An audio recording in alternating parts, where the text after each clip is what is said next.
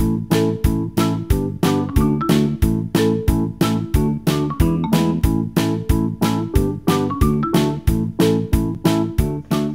welcome back to the shop. We're on the second part. Here we go.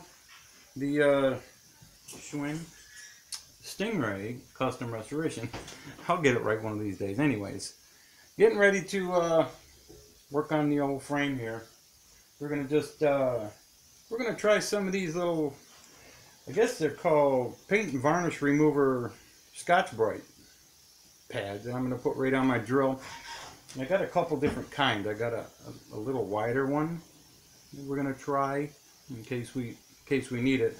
This one is a little stiffer, but they're mainly for finishing contoured surfaces, and then this one is a little more flexible, so I think I'm probably gonna use this a little bit more. Anyways, that's what we're doing. We'll get you centered down here. We'll see you in a minute.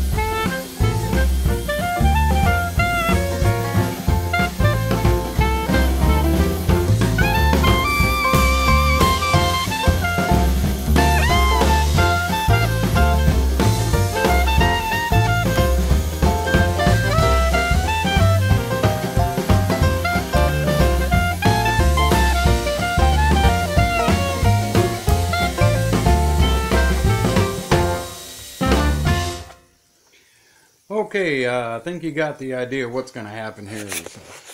We're just taking the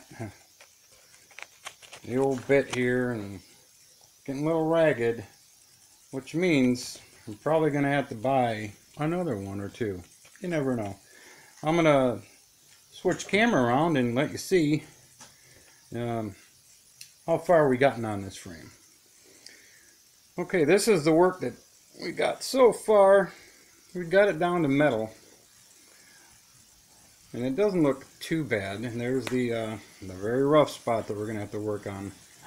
You can see just how many different coats of paint that they've had on this bike over the years. I believe this was originally a blue bike, because I'm seeing blue under here. I'm seeing a little bit of blue down on this part here. And this is just layer after layer after layer of, they probably painted right over grease and rust, and who knows. But we're gonna keep working with that wheel and switch over to the other one maybe, and start to work on this area in here. This is gonna be really difficult. So we might have to get some filing going on and some really rough sandpaper and get all that crap off of there so we can get it ready to shoot some primer on it. Alright, well, I switched things up a little bit, made quite a big difference and a little bit more progress, because I've switched from using this, which wasn't cutting it very well. I just switched over to this wire wheel here. It's a nice short, stiff, bristled wire wheel. I'm able to get quite a bit more off of that frame. And you can tell the difference from before. So we're making progress. We'll just keep a grinding on it. All right, well, we got most of that, I don't know if you want to call it gold paint or not, but we got most of it off. We're going to have to get down in here with some rough paper, and then up in this area here, we're going to have to, oh, you can't see it, up in there, we're going to have to get in a little tighter with something. These areas are looking a lot better. And while I was doing that, I figured, oh, there must be a serial number. And that will tell us what year the bike was made. F261567. So there we go. Off to find out how old this little Stingray is. Hey, we got a date. A date for the bike. I went online, checked the Schwinn date code, which is right back here like I just showed you. And that dates the bike at June 1962.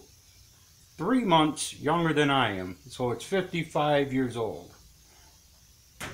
There you go. Alright, what we're going to do is, I'm not going to film all this next part, but I'm going to take it down, take some of the rougher areas like in here. It shows you up in there and down around the bottom crank. I'm going to go with some 100 grit. Then we're going to take it down with some 600 grit. Down to, now we're going to go 400 first, and then the 600. Some days I'll get this new maths correct. Anyways, thanks for watching. We'll see you next time.